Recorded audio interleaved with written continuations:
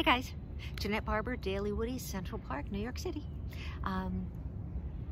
More and more people are wearing masks, which is good. Although now a lot of them have the disposable ones. I have no idea where they're getting them, but I have mine that I wore in India.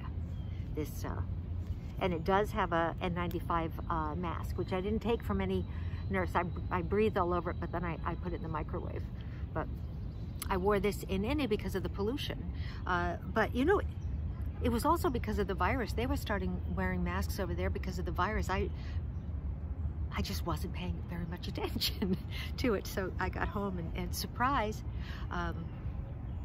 So I got this mask. Some people like patterned masks.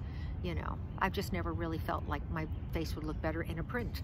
You know, plaid today, maybe geometrical tomorrow, but I think there's going to be a lot of that, and I think masks are going to be part of our lives going forward.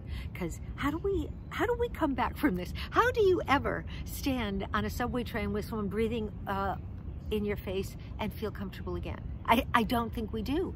So I think people are going to be wearing masks and gloves at least for the rest of my life. So this is, you know, you got to find a way to make it your own, because it's not going anywhere. So I looked around my apartment to see what else I could come up with, you know, sort of in the Eddie build a lean-to in the woods sort of way, working with what I had in terms of a new mask. And I've got something that I think works pretty good.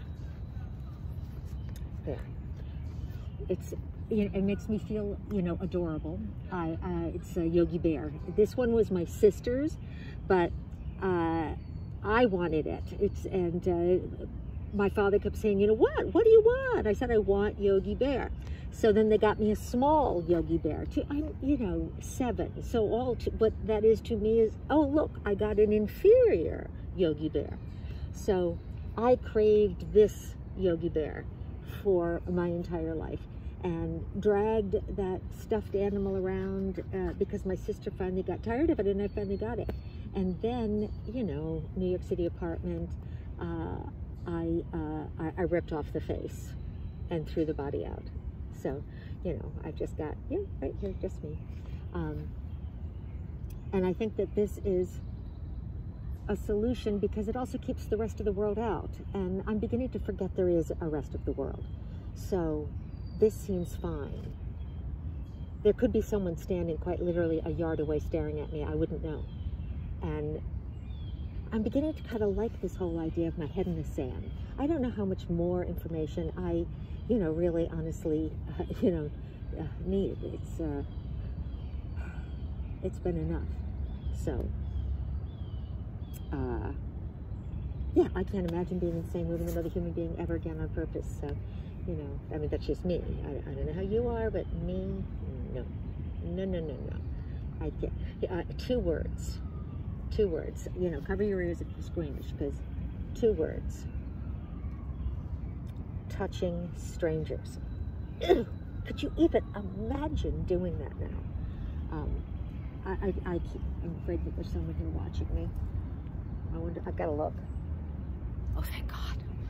Nope, I'm by myself. I really thought for a minute that there was someone here watching me. But anyway, this is just another prototype of something that I think would work to give you a false sense of security and a false sense of you know, privacy and, you know, maybe just a little whimsy. I think it's a great idea. Yeah. Okay, gonna head back.